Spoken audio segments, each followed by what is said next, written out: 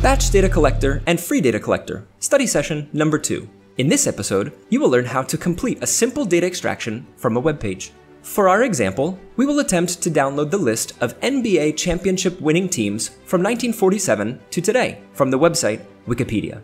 Let's start by opening the web page containing the information you are looking for and locate the table of interest. At this point, load Batch Data Collector or Free Data Collector using the corresponding icon in the browser extension bar. For this test, we recommend using the easy Excel-like interface. The list of pages currently open in the browser will appear. This list can be updated at any time using the Update button. Select List of NBA Champions and click Next.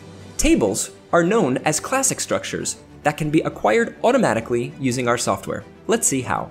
Start by clicking on the Select button next to column A of the Excel style interface. The element selection sidebar will appear on the original Wikipedia page.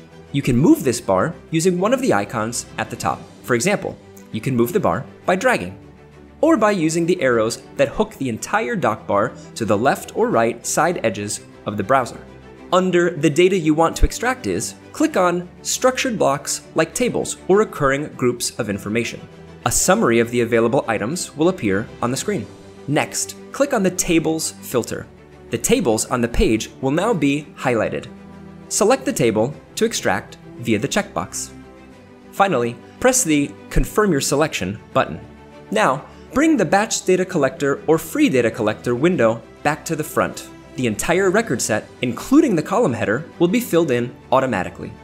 Each column, as needed, can be reordered by drag and drop. To extract the chosen table in Excel format, press the Run and Export key. The resulting file will appear in the download bar.